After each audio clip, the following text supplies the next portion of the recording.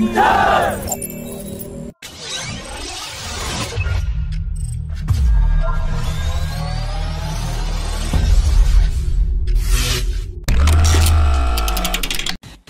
order to reduce the infrared radiation of naval ships to conceal them from enemy infrared-guided missiles, the DRDO has developed the infrared signature suppression system that uses a ductor-diffuser principle with film cooling rings.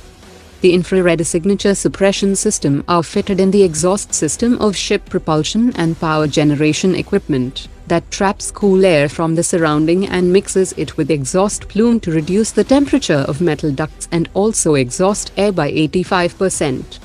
Garden Reach Shipbuilders has taken over manufacturing of the infrared signature suppression system, and 56 units have been manufactured and inducted into the Indian Navy. The DRDO has also developed an advanced active infrared signature suppression system that combines the advantages of passive infrared signature suppression system with the cooling obtained from seawater mist injection into the exhaust flow.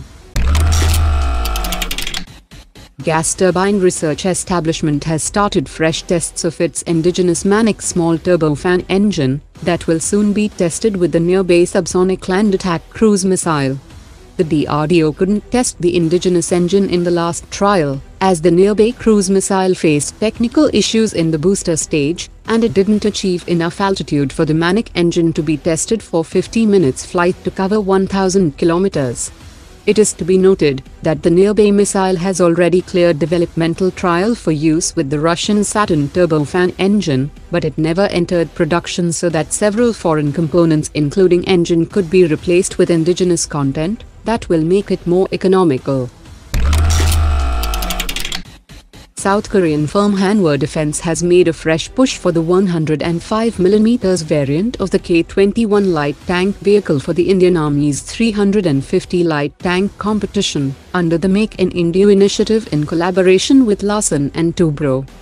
Hanwha Defense officials also released a promotional video and said that the 105mm turret mounted on a K21 infantry fighting vehicle chassis features a highly accurate fully stabilized computerized day and night thermal imaging fire control system, an advanced lightweight design and delivers strong firepower and high tactical and strategic mobility.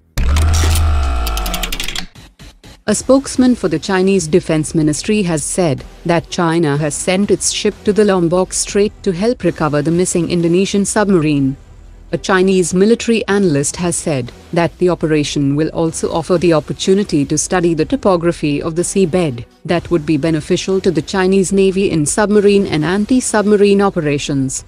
We had reported recently that Indonesian fishermen had found a Chinese underwater drone, which indicated that China is surveying the Indonesian waters that will help Chinese Navy submarines to enter the Indian Ocean.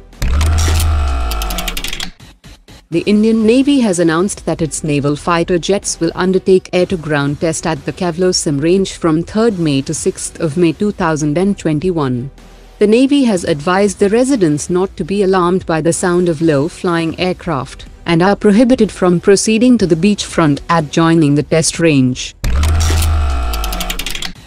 The governments of India and UK have announced that the two leaders are set to hold their virtual summit this week, which is expected to announce the launch of talks on free trade agreement to double the trade by 2030, and a memorandum of understanding on joint development of 110 kN class jet engine by Rolls-Royce and Gas Turbine Research Establishment, as well as a roadmap 2030 for future relations. The second phase of the National Supercomputing Mission will be completed by September 2021, that will take India's total computational capacity to 16 petaflops. The 4,500 crore rupees project will create a powerful supercomputing capability for the country that will offer powerful computational facilities to boost research. Egypt's defense ministry has said that it has signed a contract for an additional order for 30 Rafale fighters with France, and the $4.8 billion deal would be financed through a loan that will be repaid over the next 10 years.